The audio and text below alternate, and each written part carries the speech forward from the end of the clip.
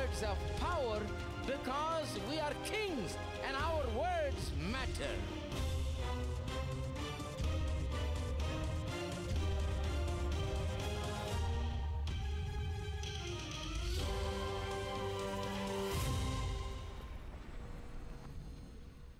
This man I like very much because he comes, he understands exactly what Jesus is preaching about. He understands this is exactly what is missing in his life. This is exactly what he needs. He is very direct about his question. He says, what should I do to inherit eternal life? You are my hiding place. You always fill my heart with song of deliverance. Whenever I am afraid, I will trust in you. I will trust in you. Let the weak say I am strong in the strength of the Lord. I will trust in you. I will trust in you. Say it. Let the weak say I am strong in the strength of the Lord. I will trust in you. I will trust. We will trust in you, Lord. We are strong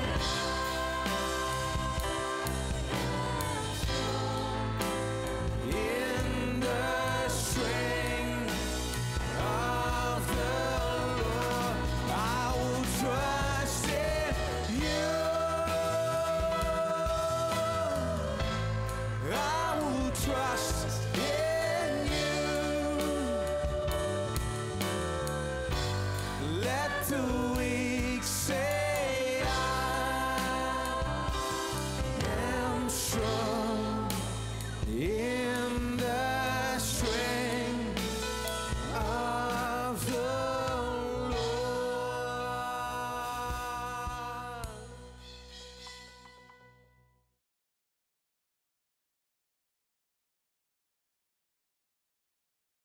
Mark's Gospel, chapter 10, verse 23 to 25. Then Jesus looked around and said to his disciples, how hard it is for those who have riches to enter into the kingdom of God. And the disciples were astonished at his words. But Jesus answered again and said to them, children, how hard it is for those who trust in riches to enter the kingdom of God. It is easier for a camel to go through the eye of a needle than for a rich man to enter into the kingdom of God. First, let me remind you what kingdom of God is. The kingdom of God, the simplest way to think about the kingdom of God is this. It's the rulership of God in the lives of men. It is in this sense that Jesus said that the kingdom of God has come. It's in your heart. He is not referring to the kingdom, the literal kingdom that is going to come where he's going to establish his rulership over the earth and all of that. He's talking about this kingdom that has come in the hearts of people who have received Jesus as their Lord and Savior. See, when you get saved, you have not only received Him as your Savior for the forgiveness of your sin, for your redemption, that's Savior, but you have also received Him as Lord. I don't know if everybody realizes that. You are saying that Jesus is my Lord, He is my King, He will rule over me hereafter. My rule ends and His rule begins from this day. That's what Christian life is all about. That's when a person truly becomes a Christian. So when you understand kingdom of God in that way, it's very easy to understand some of the Bible passages immediately. Otherwise, you'll think kingdom of God is some strange thing, you know. Kingdom of God is nothing but the rulership of God in the lives of men. It began when you got saved. Jesus came into your life. He became the king. He's ruling in your heart. His will is being done in your life, not your will anymore. You are walking according to His ways and doing His will. And therefore, your family, the work that you do, everything kind of becomes like a kingdom entity. This is how the kingdom of God works. Now, so when you think about the kingdom of God, you can think of it as the Christian life, or being born again, or becoming a Christian. All of this can be thought about as you entering into the kingdom of God. When you get saved, you are entering into the kingdom of God. The kingdom is entering into you. So this is a simple way to understand the kingdom. All right? Now, going from here, we started looking at various passages that talk about the kingdom to understand what the kingdom is all about. Because the kingdom of God is totally unlike anything that you have heard on this earth. It's totally different. Even people in Jesus' days couldn't understand. Even the disciples of Jesus couldn't understand what the kingdom of God was. Again and again, Jesus had to explain to them so many misunderstandings concerning the kingdom of God. I believe even today it is so, that people have a difficulty understanding the kingdom of God, because it is not a thing that you can just relate to something in this earth. It is totally unlike anything that you have on this earth. Therefore, it is a little difficult to understand this. But I think through the Word of God and the help of the Holy Spirit, we can really understand this. Once you understand new birth, salvation, and all of that, it is easy to understand this. And so we have taken so many passages from the Bible talking about the kingdom of God, so that we talked about one passage at a time, clearing many misunderstandings and doubts and bringing some clarity so that we can see what it is to enter the kingdom, how the kingdom enters into us, how it works in us, how we enjoy the benefits of the kingdom, how we live in this kingdom. All of these things, all of these details become available through these passages that we've been dealing with. A lot of it is about how to enter into the kingdom of God, enter into this life, this Christian life. So today I read to you this passage. This passage is one of the very familiar passages to a lot of people, but at the same time, it is one of the most misunderstood passages. This passage has been used widely for so many years for Christians to teach against any kind of riches. I was born and raised in this thing. So this is the way I've heard this verse most of the time. They said, whatever happens, make sure you don't have any riches. Because if you have riches, you're not going to go to heaven. That's how they interpreted this. Where Jesus said how hard it is for a rich man to enter into the kingdom of God. They've taken it. And when he said it is easier for a camel to go through the eye of a needle than for a rich man to enter into the kingdom, they've taken these verses. And I'm talking about traditionally how it has been interpreted and understood in the modern church. They said, make sure you don't have any riches, because riches can really take you to hell. If you have riches, you can't go to heaven. So they kind of made it sound like whatever it is, one of the great qualifications you must have to go to heaven is that you don't have riches. That's very sad, because that is not what this passage is teaching at all. This passage is not teaching. The point of this whole passage, talking about riches also, but the point of the whole passage is not to knock riches and tell you that if you have riches, you won't go to heaven. I'll show you that. By the time it's over, you will understand that. What is the point then? The point of this whole thing is, there's a terrible misunderstanding about how a person enters into the kingdom of God and how the kingdom comes into a person. And this passage is clearing that. Here is a young man, a rich young man coming to Jesus with the same kind of misunderstanding that modern people have today. And Jesus is dealing with that young man and showing him what? See, we already saw one of those weeks, in 1 Corinthians chapter 6, verse 9, we studied about how the unrighteous will not enter into the kingdom of God, right? That means the bad won't enter into the kingdom of God. Now, the whole point of this passage is to show how It is not good to be just moral, and your goodness and morality is not enough to enter into the kingdom of God. That is the whole point of this discussion here that Jesus has with this young man. It is not about money. It could be anything. For this young man, it was money. It could be anything that stands in the way of a person entering into the kingdom of God. Jesus is simply using money because money is a very important thing, you know. That is why a lot of times I also preach about it, because it highlights many things, you know. And Jesus is using money because that money is his problem, this man's problem.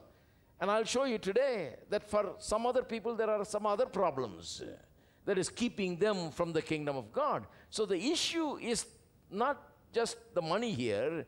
The issue is how a person's goodness and morality is not able to take him into the kingdom of God. We'll see it as we go and look at this thing. But here,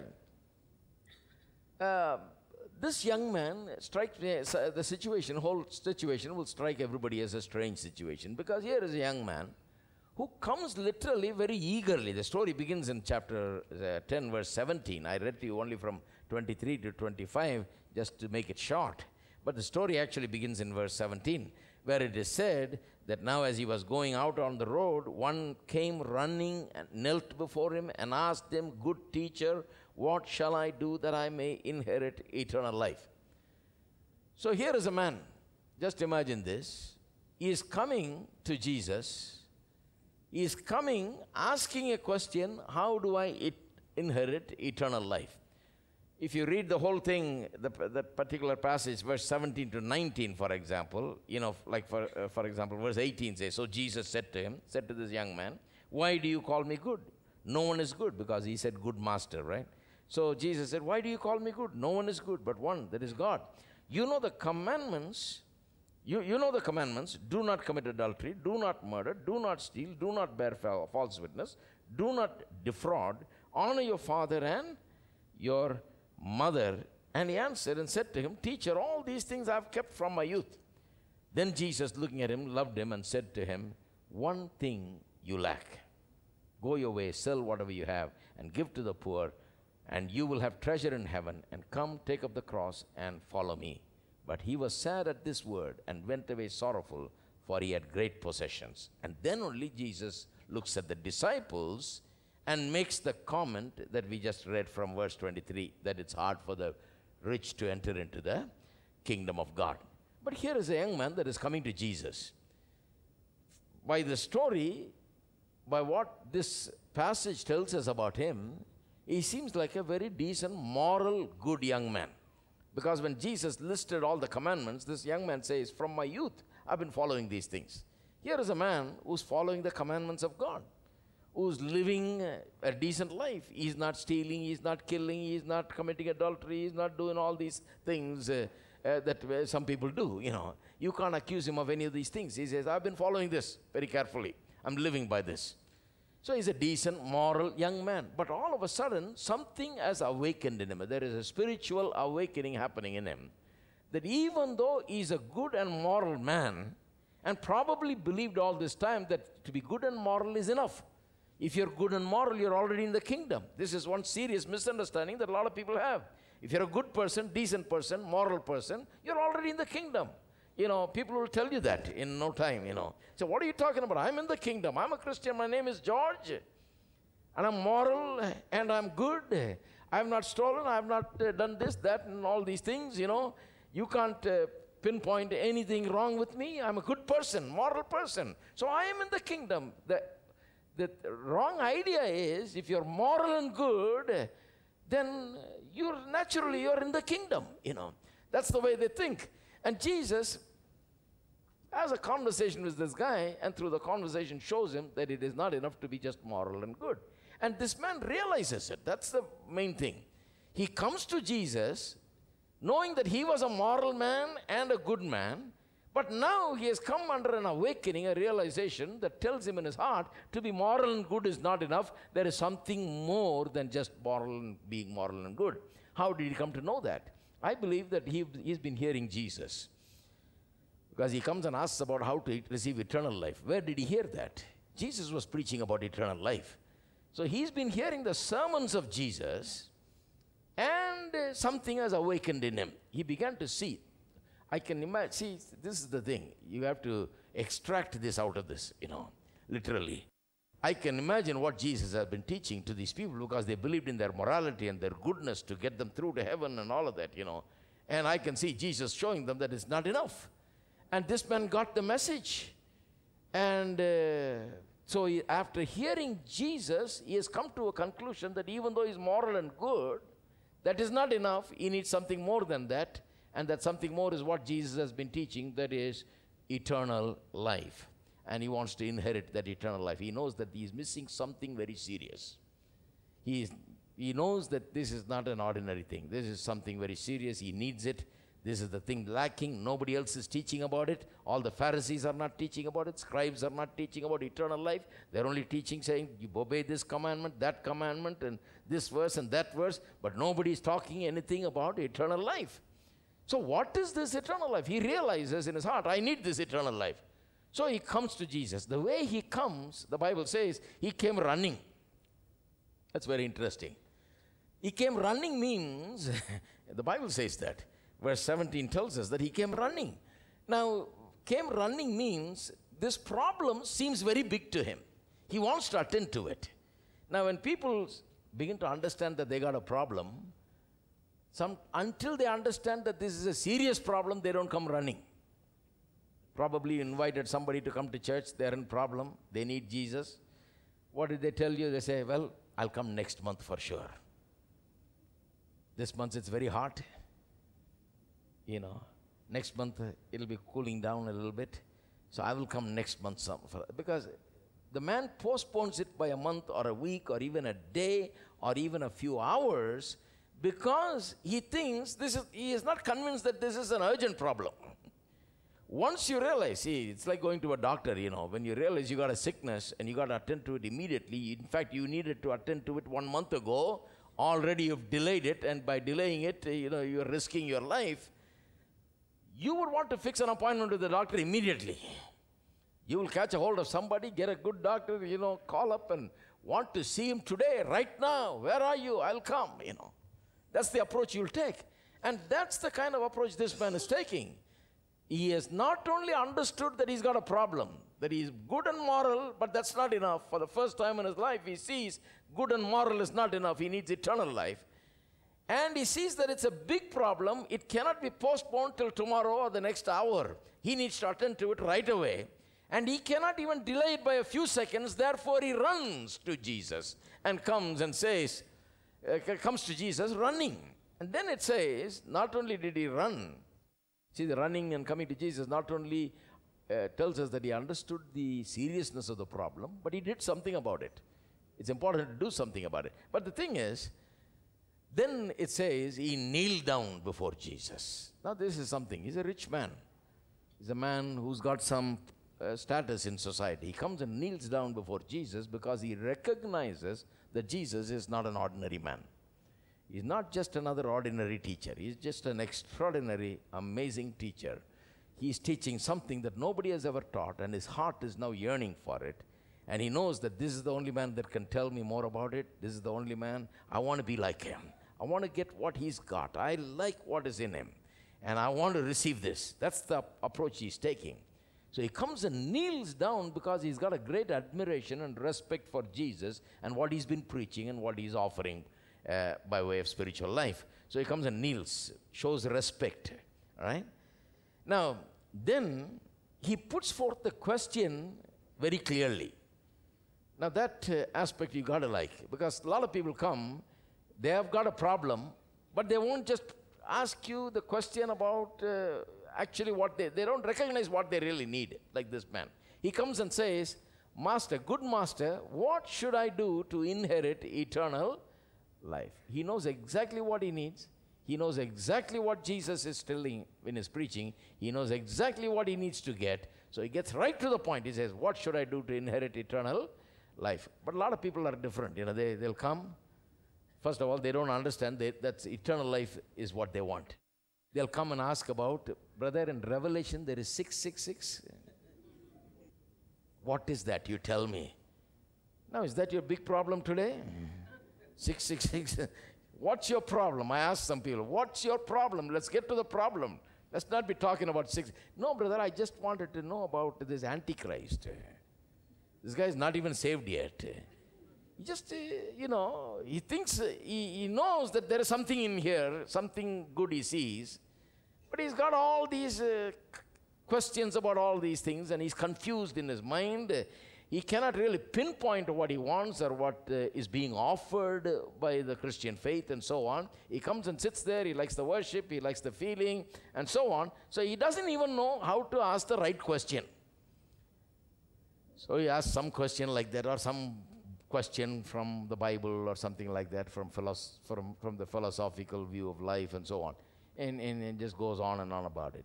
But this man I like very much, because he comes, he understands exactly what Jesus is preaching about. He understands this is exactly what is missing in his life. This is exactly what he needs. He is very direct about his question. He says, what should I do to inherit eternal life? Now, you got to like this man. He comes running, he comes kneeling, and he comes asking the right question. Jesus loves him. The Bible says in verse 21, it says, Jesus looked at him and he loved him, it says, literally. How can he not love this man? Well, if anybody came to church running and came kneeling and came asking the right question, I would love that man also, because here's a good candidate. Here's a perfect candidate to enter into the kingdom. Here is the right kind of guy. This is the kind of guy you've been fishing for, looking for. Here is the kind of guy that you want to see every day. You wish that you'd see more of them. And here he is, the perfect candidate for kingdom of God. But yet, having come so enthusiastically and so eagerly, in the end, after his conversation with Jesus, he goes home. The Bible says he was sad at the words of Jesus. All his air has been let off. He came very eagerly, but at the end of the conversation, this encounter that he had with Jesus, he was sad at the words of Jesus. Verse 22 says, and went away, sorrowful, for he had great possessions. Now, what did Jesus tell him that upset him so much? Why did he go away?